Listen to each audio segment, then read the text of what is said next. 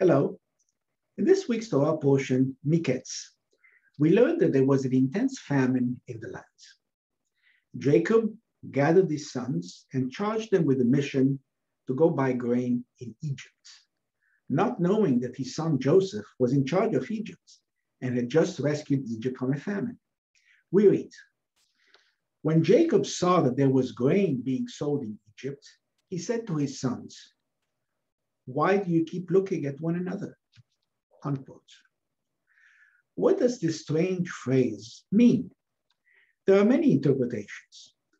Rashi and the Ramban say it means, what are you waiting for? Why aren't you out already looking for food? But then, what's the reason for informing us of that? Sforno says it means, why are you looking at one another as if each one of you expects another of you to go buy the food? Remember that our sages said, too many cooks spoil the broth. In other words, when more than one person is in charge, nobody is. There is indeed a teaching there. Perhaps it means that their condition was so dire that they felt numb and froze in place. The Midrash says it means, since you're strong and handsome, do not stand together in one place, lest the evil eye prevail upon you. Unquote. In other words, I don't want to lose you all at once. Along the same lines, the Talmud tells us it means, quote, do not show yourselves when you're satiated before the house of Esau or the house of Ishmael, so that they not be jealous of you, considering they suffer from hunger. This teaches that one should not show he is full when others are hungry, unquote. In other words, don't show off your blessings to those who don't enjoy the same. This explanation became the dominant one, although it's not obvious from the text, which assumes that Jacob's clan was also suffering. The Shulchan Aruch codified it into law. Quote, if you go from a place where they are not fasting to a place where they are fasting, you should fast with them. If you forgot and eat and drink, you should not let yourself be seen, unquote. The Zohar goes so far as to say that even God is displeased when you flaunt your blessings. By provoking the envy of your neighbors, you also provoke heavenly judgments. This teaches that we must be sensitive and not flaunt what we have, if only for the sake of others who don't have what we have. Even though they should not be jealous, the pain they suffer when they see us is real. The rabbis of the Talmud maintained that the evil eye was involved in many biblical events. For example, Sarah cast an evil eye on Hagar while Hagar was pregnant, causing her to miscarry before becoming pregnant with Ishmael. The first set of tablets of the law was given to the Jews openly, so the evil eye prevailed upon them, and they were smashed. But the second set of tablets was given in secret, after God said to Moses in Exodus, quote, no one else shall come up with you, and no one else shall be seen anywhere on the mountain. As a result, they were not destroyed. Rabbeinu Bachya says, the power of the evil eye is so great that it can even interfere with miracles. Leah became subject to the power of the evil eye because the Torah says she thanked God for having allowed her to bear a fourth son, and immediately after that it says she stopped giving birth, unquote. The book of Numbers says, and Balaam lifted up his eyes and saw Israel. Rashi says it means that he cast his evil eye on Israel, since God would not allow him to curse them openly as he wished. Joshua advised those enjoying good fortune to live in a forest to avoid the evil eye. Quote, Joshua said to them, if you're a great people, you should go up to the forest. The Talmud explains that it means go and hide in the forest so that the evil eye will not have dominion upon you, since you're such a large number of people, unquote. King Saul was jealous of the future King David and gave him an evil eye. Quote, from that day on, Saul kept a jealous eye on David. And it came to pass that David was successful in all his ways, and the Lord was with him. Hananiah, Mishael, and Azariah were thrown in a fiery furnace by the king of Babylon after they refused to bow before an idol. but God saved them. So the king, impressed, promoted them to high office. The Talmud says they later died as a result of the evil eye. Quote, where did these sages go after their miraculous deliverance? They are not mentioned anymore. Rav said they died as a result of the evil eye cast by people who were jealous of their deliverance. Unquote.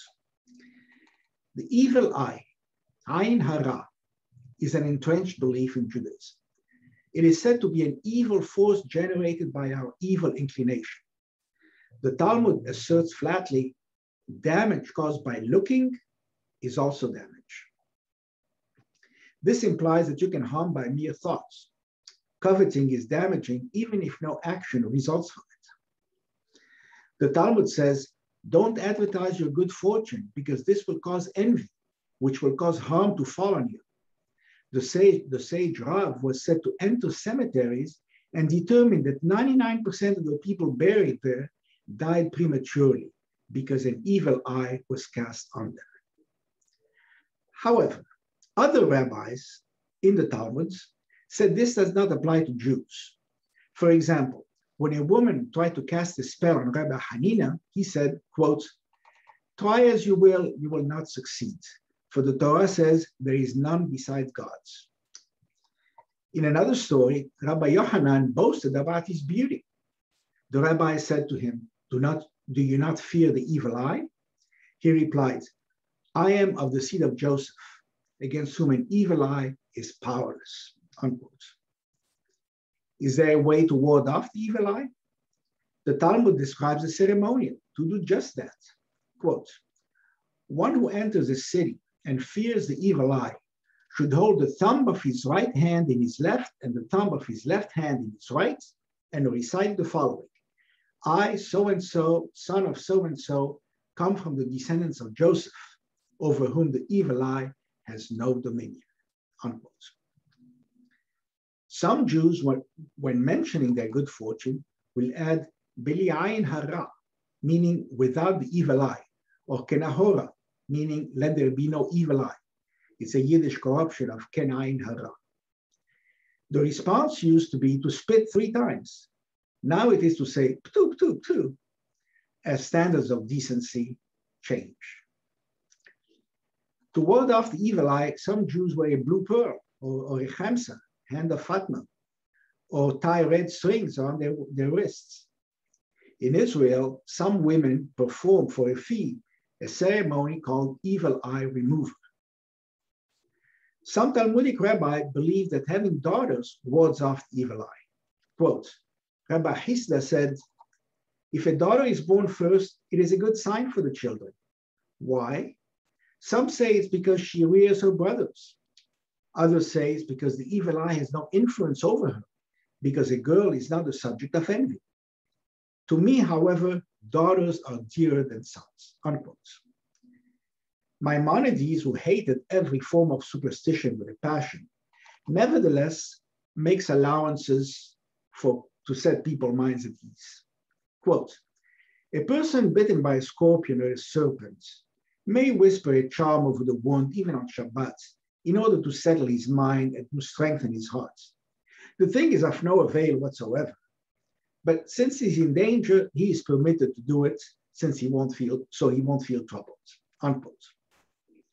The Mishnah even says that we must be careful not to cast the evil eye ourselves.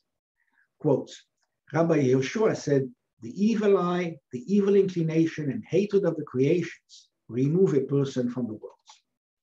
An evil eye, a haughty spirit, and a proud soul are the marks of the disciples of Balaam the wicked. Even the sages are not immune to casting the evil eye. Witness this story in the Talmud. Quote, every 30 days, Rabbi Zerah would ignite an oven, climb in it, and sit inside it to test its holiness. And the fire would not affect him on account of his great Torah erudition. One day, the sages gave him the evil eye, and his legs became singed in the fire. Unquote. Some have said that the story really means that you must examine yourself critically and regularly and make corrections when necessary. Even family members can cast the evil eye. Quote, A father and his son should not have the same name for fear of the evil eye, even if they profess not to mind. You can be a victim of the evil eye even if you just appear blessed. Quote, one who sells canes or jars will never see blessing from them. Why? Because their size is large, so the evil eye dominates them. That means that people believe he sells more than he actually does. It may be nearly impossible to hide your blessings. Quote, a certain woman came before Rabbi Yochanan and told him that every time she came out of the mikvah, she would see bloods before she had intercourse with her husband, so they couldn't proceed. He said, maybe the gossip and evil eye of the women in your city has reached you. They are jealous of the love between you and your husband. Go and immerse in the river and have intercourse with your husband on the bank of the river, so that other women will not see you coming out of the mikvah, unquote. The Talmud even places restrictions on people on the assumption that they are certain to cast the evil eye. Quote, it is prohibited for a person to stand in someone else's fields and look at his crop while the grain is standing, because he casts an evil eye upon it and thereby causes him damage, unquote. To counterbalance the evil eye, there is the good eye, tov ayin. It belongs to one who is satisfied with what he has and does not covet what others have.